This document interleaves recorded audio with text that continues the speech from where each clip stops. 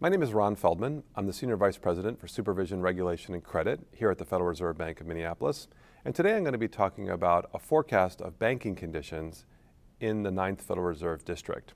And that district, as a reminder, consists of Montana, North and South Dakota, Minnesota, the Upper Peninsula of Michigan, and the western portion of Wisconsin. And what we're going to be doing is looking at a forecast for the states of Minnesota, the Dakotas, and Montana.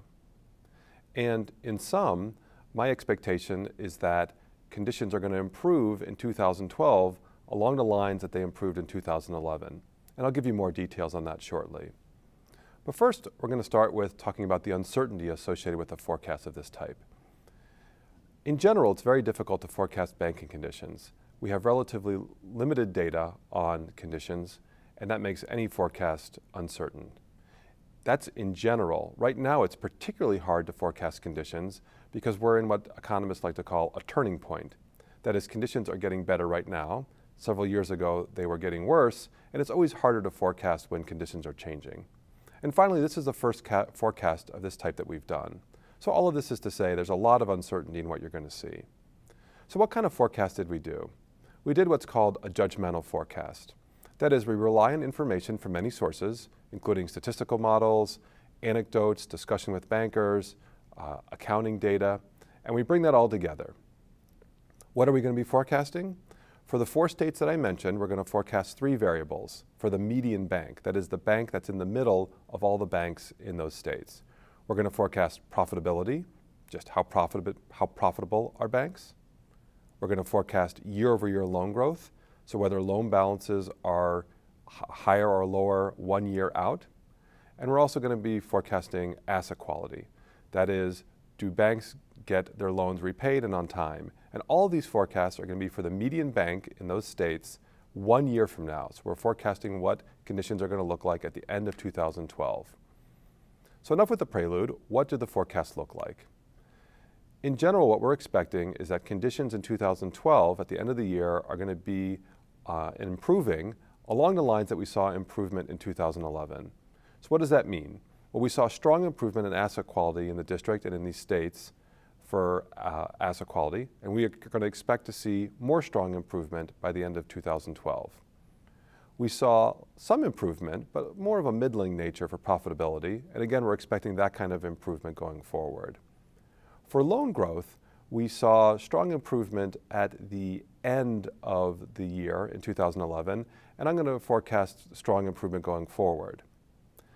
Now, just because you're looking at strong improvement doesn't mean that conditions are going to be returning to what they were before we had a financial crisis. So in fact, what you're going to see is that for some states, the conditions at the end of 2012 are going to be quite strong. That's particularly true for North and South Dakota, where conditions are already strong today. In contrast, in Minnesota and Montana, even with the improvements in profitability and loan growth, those metrics are still going to be off of their pre-crisis position. Asset quality in Montana and Minnesota is going to be getting a little closer to how it was before the crisis.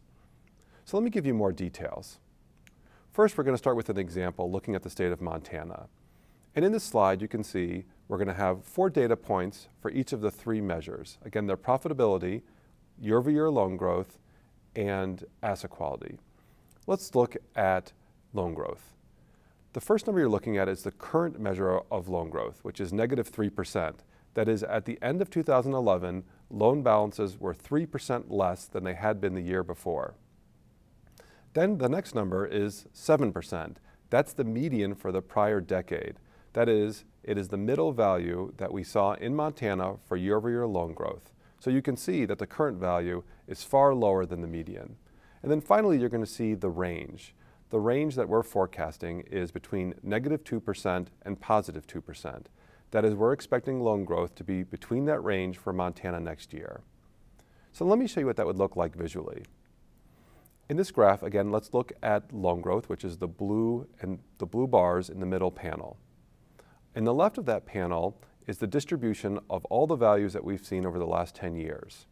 To the right of that, you see a dot that's labeled 4th quarter 2011. That's the current value, and above it is the range of the forecast. So what that's telling you is that even with the improvement that we're forecasting In Montana, we're expecting loan growth to be considerably below the median. In contrast to asset quality, the bars in the purple, you can see with the improvement we're forecasting, we're getting closer to the median. Another way to show the same data is to look at it over time in graphical form, and that's what you're seeing here. Again, you see the big drop-off in loan growth for Montana for the median bank during the crisis, some improvement, and then we're showing you what the forecast values we're expecting are. But even with that, you can see we're off the historical trend. In contrast, let's look at the same sort of pictures for North Dakota. For North Dakota, let's look at the far right panel, which is asset quality.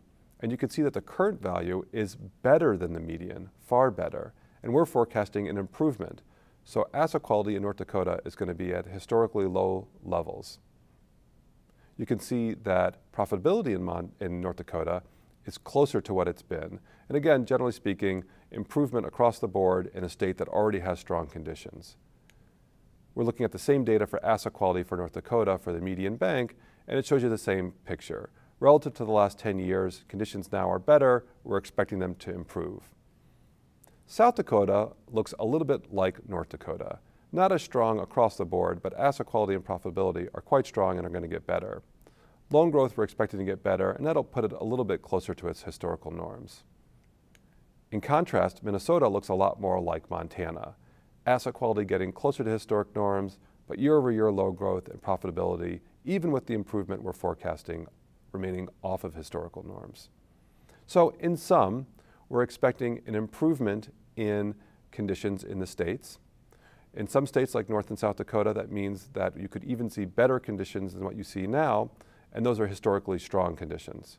In Montana and Minnesota, we're expecting improvements. That's going to put asset quality back to historic norms, but even with this improvement, profitability and loan growth remain off of historical trends. Thank you.